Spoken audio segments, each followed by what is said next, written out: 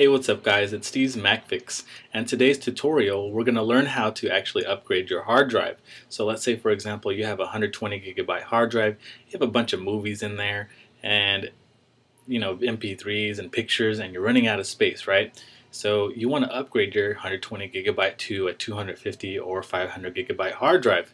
It's really simple by cloning it. You can do other ways to move into your new hard drive, but and that's like going through your OS and then going through Time Machine. Doing that, it's a long process actually if you do it that way.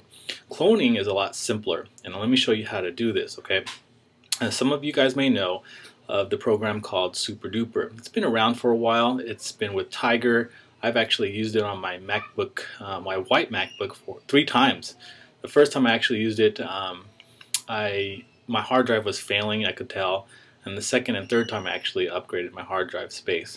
So let's go over how to do this and what materials you will need to do this procedure. Now, first of all, you're going to need an external enclosure, which we have here. I've showed you this on a previous tutorial. You might want to check that out. I also go over which type of enclosure you need, so make sure you check that video out. I'll post a link in the description there. Okay, so you got your external enclosure. You will also need your new hard drive. I have a new 500 gigabyte hard drive for my MacBook Pro. Woohoo! Pretty stoked about that. And then also too, you'll need a program called Super Duper, and I'll have that link in the description. It is free. Okay, for the tutorial's sake, it is a free version. There is an upgraded version for $27.95, and we'll go over that a little bit more in a second.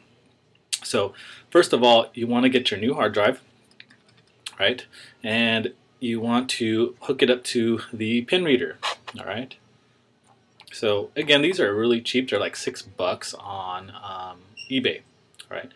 So hook up your pens to the pen reader. Make sure it's nice and snug. Okay.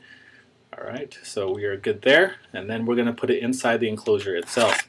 This one requires me to put the base on first and then the top on. Alright, that's simple. So now we have our new hard drive inside this external enclosure, and we made it into an external hard drive, right? Okay, now all you got to do is just hook it up to your Mac. Alright, so let me go ahead and do that. 1 second, guys. Okay, so once you plug it in, your Mac will actually recognize it as an external hard drive. Okay, so as you can see, I have a Western Digital hard drive here, and we're going to launch the program called Super Duper. Go ahead and download that if you haven't, and there you go. So Super Duper. Okay. Now, here is the GUI of Super Duper. We have the first box that says copy. You want to copy your external hard drive, and we're going to actually clone it. What cloning means, you're going to make an exact replica of your hard drive to your new one. Now, you're going to have the exact same files, exact same thing, and your new hard drive will have just more space with the exact same files. Okay, so copy your Macintosh hard drive to what? You want to copy it to your new hard drive. Mine's a Western Digital. Yours might be something different depending on the brand you got. So you have different options here. You could select your drive there. After that, the free version, this is the only option you get, which is backup all files, which is fine. You only need the free version for this tutorial. If you want to use Super Duper more like a backup machine, you could have different options from shared users to user files to all files to restore and sandbox applications. And we don't really need this feature. You just need the free version. Okay. Again, from there, all you got to do now is just press copy. Now, copying process takes a while. It takes about 1.5 hours to 2 hours. But then again, this is all you do. You just press copy and that's it, and then put the new hard drive in. So what I'm going to do is press copy now, and then from there, after I'm done copying everything, I'll get my regular camera and we'll film me booting it up for the first time. Okay? I'll see you guys in about 1.5 hours per se. Okay, so where am I at right now? I actually swapped, well, I took my new cloned hard drive and I put it into my MacBook Pro.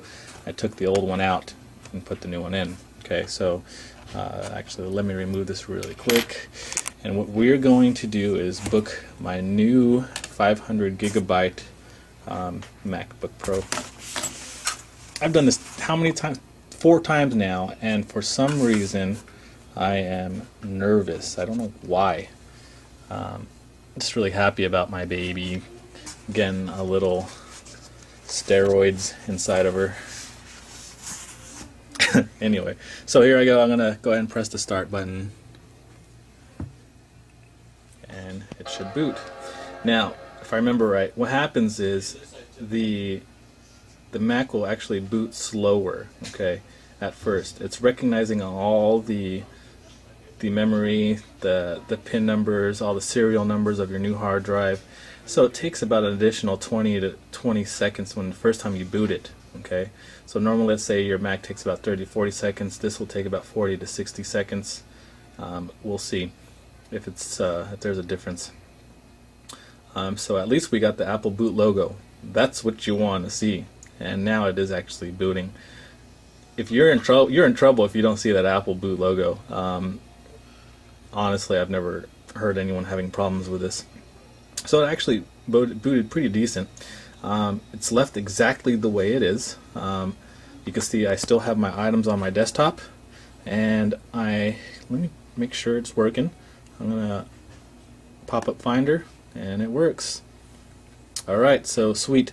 Let me go back to my my desktop view, and I'll see you in a second.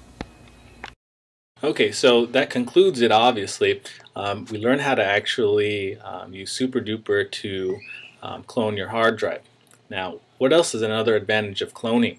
Now, let's say, for example, this. Let me show you something really quick. I have a Western Digital Passport also, and this is actually cloned also.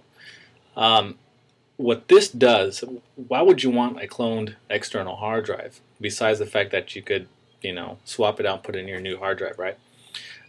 What's neat about cloning is you could take your external hard drive and load it on someone else's Mac. So for example, I have a cousin who's a Mac fiend like myself, and he said I could bring my Mac all in here, take my Mac wherever I am, plug it into his Mac, and my Mac will load up on his Mac. Now obviously it's going to be a little bit slower because you're going through USB.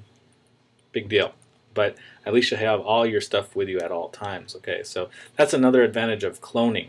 So today we went over cloning and also how to upgrade your Mac's hard drive by cloning.